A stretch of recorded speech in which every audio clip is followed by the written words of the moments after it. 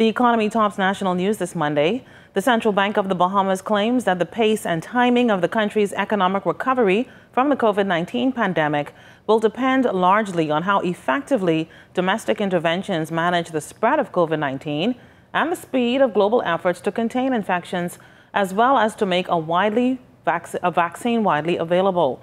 Cleopatra Murphy takes a closer look at the central bank's monthly economic and financial development report for September.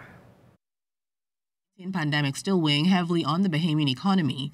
Governor of the Central Bank of the Bahamas, John Rolle, says the Bahamas' tourism sector will not see a full recovery until 2023.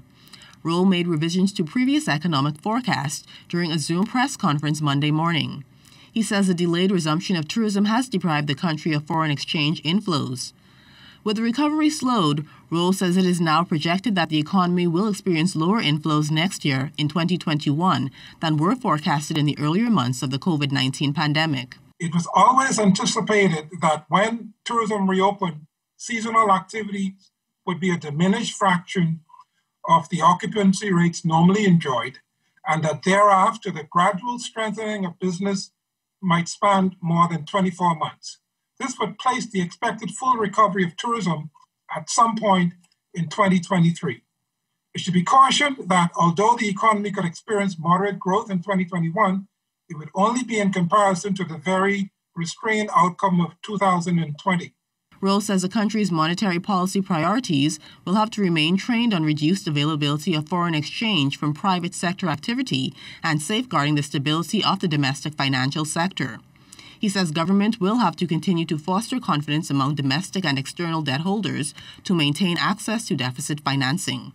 This comes down to a factor of sustaining confidence that the medium-term fiscal consolidation strategy will pay down the accumulated debt from the pandemic within a time frame that does not protract the economy's exposure to devastating hurricanes that could further derail debt reduction efforts.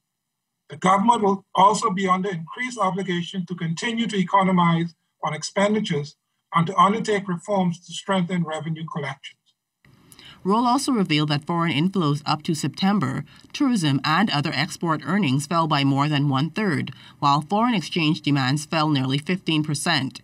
The governor of the central bank says at the end of the quarter three, external reserves stood at $2.1 billion, while this month external reserve balances were nearer to $2.3 billion. He says reserves are expected to end 2020 higher than they were in 2019. That said, the projected near-term reduction in holdings has only shifted to the first quarter or the first half of 2021. As stated, managing foreign exchange usage is one of our top policy priorities.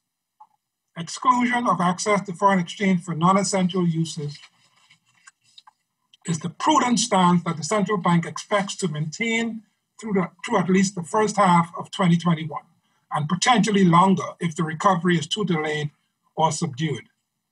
Cleopatra Murphy, ZNS Network News.